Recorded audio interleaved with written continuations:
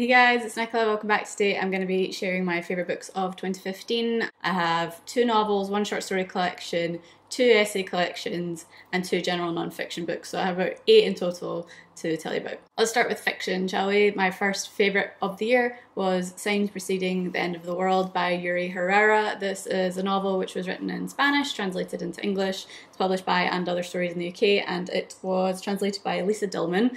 I think she did an excellent job. This book is about a girl who is tasked with crossing the border from Mexico to the US to find her brother. It's never really explicitly stated that those are the countries involved, but it's very concerned with border crossings and identity and what it's like to be an outsider. And I also saw Yuri Herrera at the Edinburgh Book Festival. I did a recording of that event actually, so I will put a link to that in the description as well. I loved the language in this book. I liked the kind of odyssey of it, even though it's a really short book. It's only about 120 pages or something like that. I found the main character really vibrant, really surprising. I thought she was a great female protagonist. It's a very unusual set of circumstances that he puts his characters into, and very unusual way that he places them in terms of how he describes them in the narrative. So I don't know if I'm doing a very good job of explaining it, but this was just really unique style and vision for a novel, and I loved it. And his next book is coming out in July, and I really cannot wait. My other favourite novel this year was Fates and Furies by Lauren Groff. This was a big release. A lot of people have talked about it. I'm afraid that it might be getting a bit too overhyped for people who are coming to it a bit later, but I loved it. I thought it was really beautifully written. I loved the style and the arc. It's less about plot and more about character development, which I think is more unusual than it ought to be. It's about a couple called Lotto and Mathilde, and they are kind of a fantasy couple. They are creative people and they have like that kind of like boho New York lifestyle. The first half of the book is not narrated by Lotto, but it centres around Lotto, and then the second half is centres around Mathilde, and the second half is in many ways a massive deconstruction of the first half. So I've heard a lot of people say, and I would agree with them, that the second half of the book really takes off where the first half could be a little bit slow. So do take your time with it if you do read it. And I would say just like don't get caught up in the hype.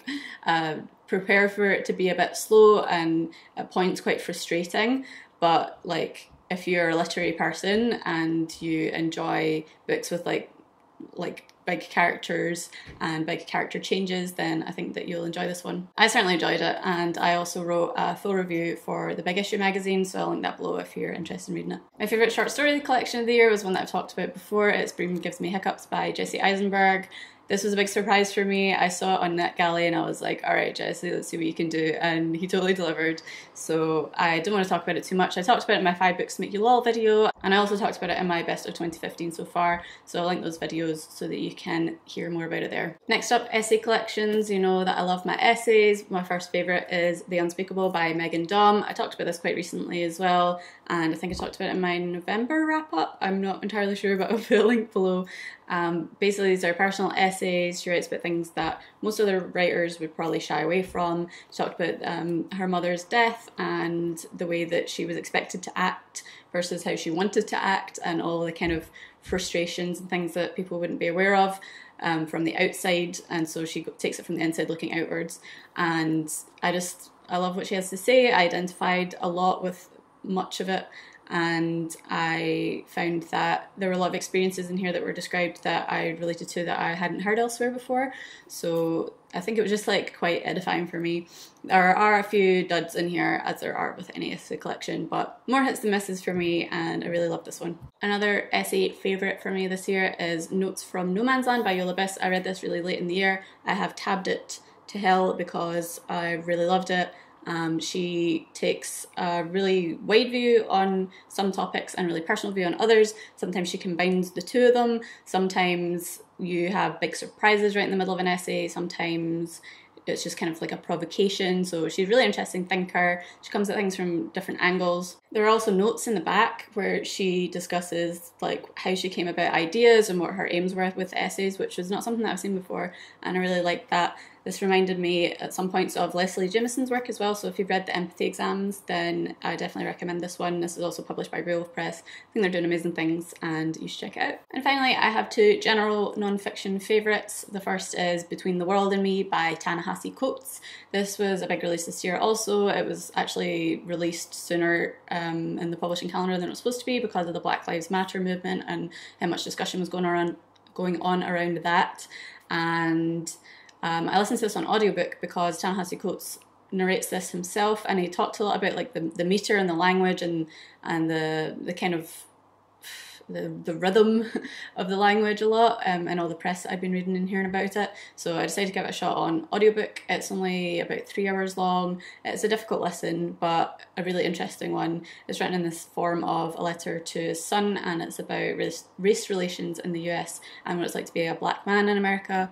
There's been a bit of discussion about like black women's experience. I think that he was right to stick to what he knew in this case, and I think he does give a bit of an insight into like how the women around him felt and reacted to certain situations. But yeah, it's a really short book, and I think it's a really valuable viewpoint, and I think that you should read it. And my last favourite is Spinster by Kate Bollock. I think that a lot of people would find this book really fucking annoying, but it came to me at the right time and it was exactly what I was looking for. Basically it's a kind of memoir. She talks about being a single woman, which wasn't necessarily what I went into it for, but she also writes about her 5, what she calls awakeners, who are 5 female authors who were mostly living in New York or the northeast of the States. They were all writers, they were all single for significant portions of their life, and she also peppers in some women's history, so she gives a lot of critical context around these women and their lives and their writing and the environments that produced all of that. So I just thought it was a really nicely rounded piece of work, between the personal, the contextual, history, and just like celebrating the authors that she loves. Like I said, it's quite self-indulgent, and I know that that has bothered other people, but I was ready for it, so I didn't really mind personally. And if you are interested in that sort of thing, then I think you should give it a go. That's it for all my favourite books of 2015. Thank you for playing along. Let me know if you've read any of these, or if I have convinced you to read any of these. I would really like to know, and if you have any questions about them, then just leave them in a comment below and we will chat. I'll be back very soon with a wrap up of my reading year with some more information about how many books I read, how I did, and my goals for 2016 and that sort of thing. In the meantime, I hope you are having a good and happy new year, and I will speak to you all very soon. Bye bye.